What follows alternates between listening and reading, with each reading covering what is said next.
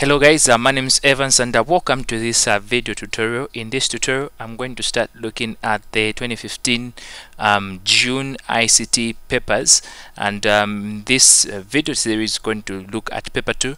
Now I have two papers, two variants of this paper 2.1 and paper 2.2, and if I do have time today, I'll try to record all the variants, okay, so that tomorrow Sunday I can do paper 3. Now I already have the files that I need. Like I said, I'll be able to put up these files just below this video. You'll find a link where you can get the source files. A number of you also did request that I should be putting also the worked files, so I'll also include them in the zipped file, and then you guys can work along with these files. Okay, so let's get started with the work. Okay, so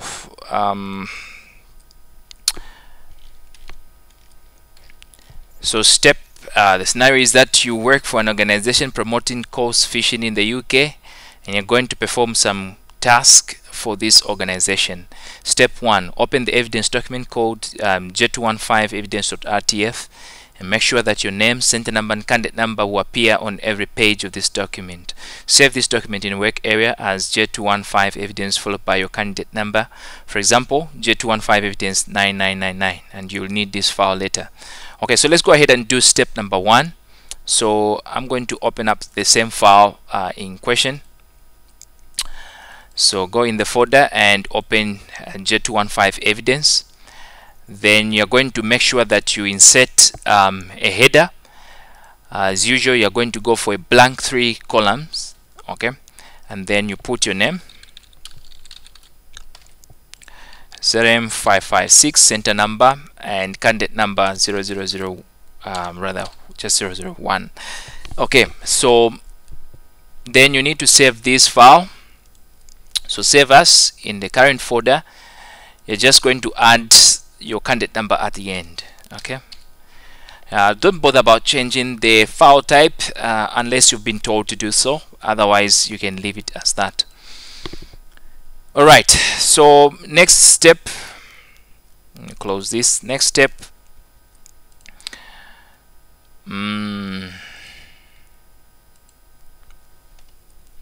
where is my question paper? I can't trace my question paper. Okay, there you go. So we're done with step number 1. Next, we're going to do you're going to edit an information sheet about course fishing. Step 2, using a suitable software package, load the file j215 angling.rtf. okay, so let's go ahead and load that file. It's this one. Just double click on it, and then go back to the question paper.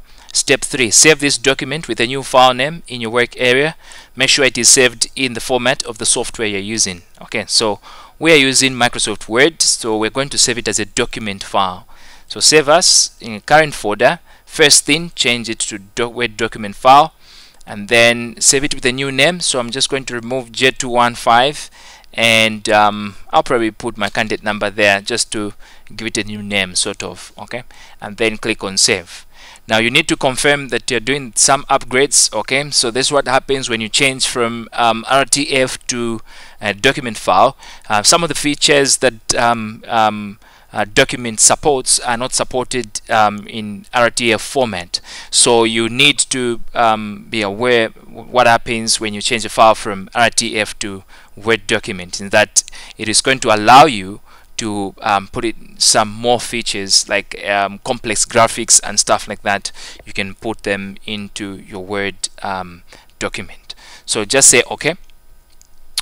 Go back to the question paper. Step number 4, set the page size to A4 and page orientation to portrait, and then you need to place the screenshot evidence of the page size in your evidence document.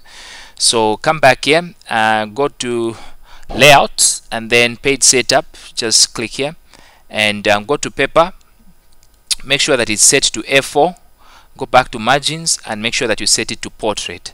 Then get a screenshot of the paper tab, just there and there, and copy it say OK and paste it in your evidence document like that. Next step, set the top margin to 3.5 centimeters and bottom margin to 2 centimeters, left and right margins to 1.5 centimeters, and replace the evidence of this in your evidence document. Okay, so let's go ahead and do that. So go on page setup again, margins this time, set it to 3.5, the bottom set it to 2 centimeters, the left and right set them to 1.5 each, and say OK. So before you say OK, just get a screenshot of this. Okay, so in case some of you are wondering what software I'm using a software called Lightshot. It's a free software, so you guys can just Google it and go to the download page and you can get this software. Okay, I hope schools do implement or do install this software on their computers so that you guys can work along. It's a very powerful software. You don't need to crop out anything after you take a screenshot of whatever you want to do. You just cut that area and that's it. Okay, when you just press print screen on your keyboard. Okay, so let's go ahead, copy, say OK, and go to the evidence document and paste the evidence of the margins here. Now you guys can go ahead and resize some of these things so that some text is just above the image, and so I'm not going to do that for the sake of time, but I'll leave that up to you. Okay, so step number 6. Okay, so place the image j215 logo.jpg on the right in the header. Okay, so let's go ahead, before we even come to resizing, let's go ahead and place this in the header. So what I'm going to do is just to insert and then header. I'll choose blank 3 column as usual. Delete the first two because we want right aligned, and I'll click on the right one and go to insert and then picture, and then browse to where my pictures are saved. So desktop, June 2015, paper 2-1, and logo is this one, J215 logo. So as you can see, the file is slightly large, so the next step is to resize it. So resize the image to 2.5 centimeters high and maintain the aspect ratio. So let's go ahead and resize this. So to resize it, simply click on right click and then you can select size and position, and then under height change it to let's verify, it should be 2.5 centimeters. Yeah, 2.5 centimeters. Make sure that lock aspect ratio down here is checked, otherwise this image will be distorted when you try to resize it. Okay, so say OK, and there you go, it looks perfectly fine. It is fitting on the right of the margin, so that is absolutely perfect. Okay, so step number, okay, so let's see, make sure the header is displayed on all pages, okay, and the image does not overlap on any text. Okay, so we've done that. As you can see, the image is displayed on all pages and it doesn't interfere with any text at all. So step 7, place in the footer automated file name and file path left aligned and your name and candidate number right aligned. So make sure that the footer is displayed on all pages and alignments match the page margins. Okay, so again, if you want to avoid where your alignment differs with your page margins, then you have to insert blank 3 columns, because you have all the alignments there, the left aligned, right aligned, and center, and so you don't need even to struggle when you do that. So let's go ahead and insert a footer this time. Again, choose blank 3 column for the reasons that I've just said. Okay, so here you're going to insert the file name and path. So go to quick paths field, then just hit F on your keyboard and file name comes up there, and make sure you add path there. Say OK. So next, okay, so I have a phone call, just pardon me. Okay, I'm gonna have to reject this. Sorry, I'm using my wife's phone. She wanted to use my phone, so I ended up getting her phone because I wanted to check out some time. Didn't have my wristwatch anyway, so someone was trying to call her, so just have to cut that call. Let's continue. So I've just deleted the one, the alignment on the center, and so let's put our name and candidate number here. So Busech Kasa Evans, and candidate number is 0001. Okay, so yep, so name and candidate number and everything. So just verify that the file name and path, when you click here, it is aligned with the left margin, and your name, it is aligned with the right margins. Some of you may be trying to say, well, why is it not on the same line? Why is this one above and this one below? Well, it's because the file path, like for me, the file path, it's a long one, so to say. So if you have a shorter file path, this would fit in one line. But in my case, you go users, even IGCSE, desktop, ICT, whatever, then just different folders inside there, and you find that it's going to overlap. But this is perfectly fine.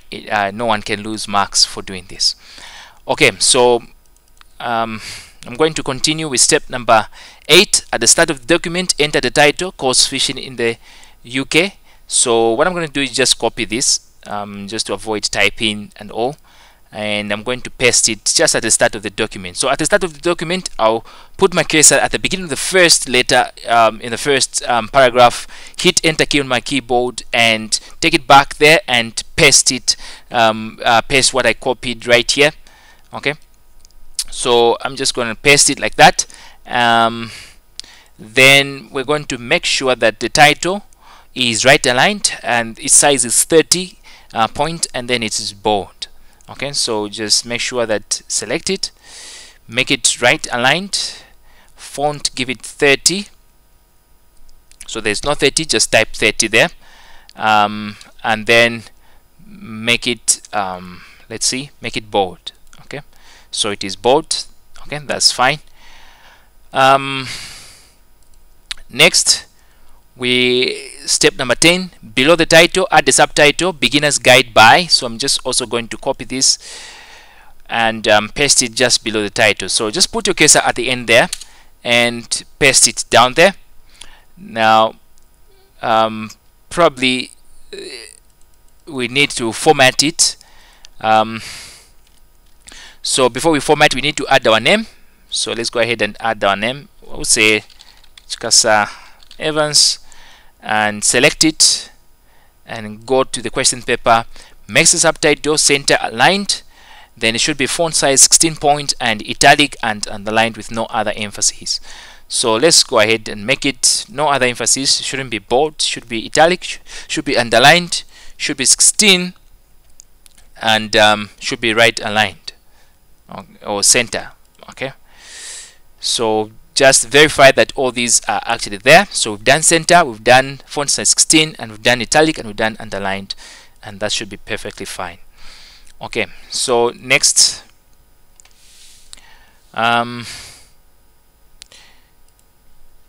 next is supposed to be step number okay, let's see, step number 12. Set the title and subtitle to the same serif font. So just select these two.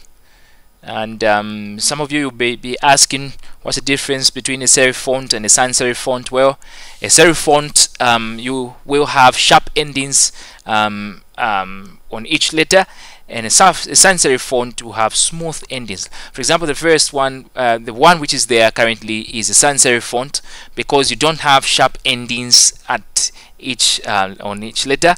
But check when I put Times New Roman, and you will see that Times New Roman kind of has those things that look like legs.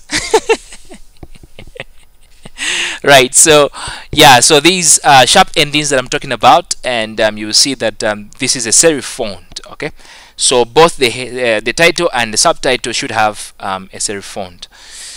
Step number 13, set all the body text to be fully justified, font size 11, and sans serif font and single line spacing.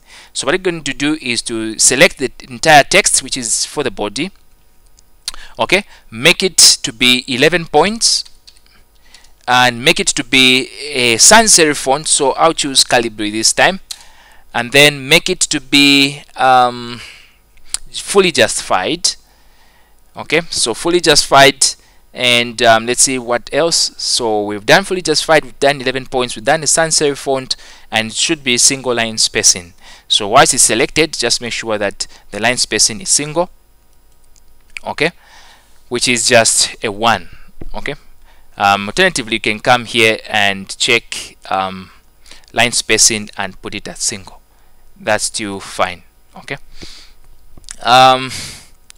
So step number 14, format the text from the subheading, or format the text from the subheading types of angling, so that this subheading and all following text is displayed in 2 equal spaced columns with 2 centimeters spacing between the columns.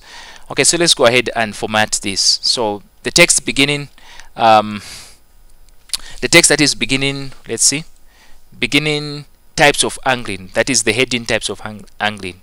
So it's here. So get this text and all the way to the last one and format it into columns, 2 columns. So 2 columns is spacing of 2 centimeters in between, and say okay. So that's perfectly fine. Step number 15, identify all the subheadings. There should be 7 of them in total, and sometimes you may not given this figure, you may not be given the figure.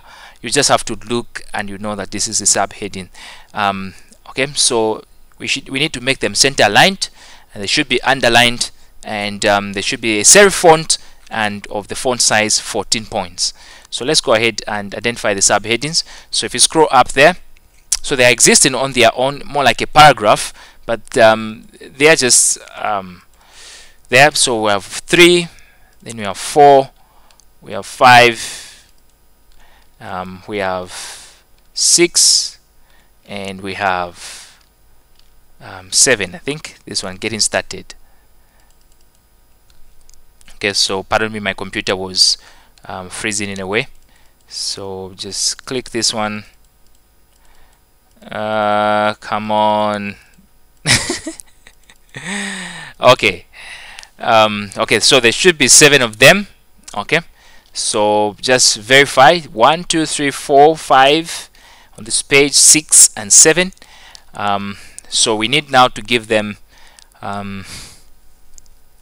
so they should be center aligned and underlined. So go to home, make them center aligned, make them underlined. There should be a serif font, and size 14. So a serif font, not serif. So I'll make them Times New Roman, and they should be size 14. Okay, and that should be perfectly fine. Okay, so now I'm gonna have to end on this step number 15 in this video, and just shortly I'll continue with step number 16, and then we can do a wind up on document production. Okay, so thank you so much for watching. Don't forget to subscribe, like, and comment, and I'll see you shortly in the next video.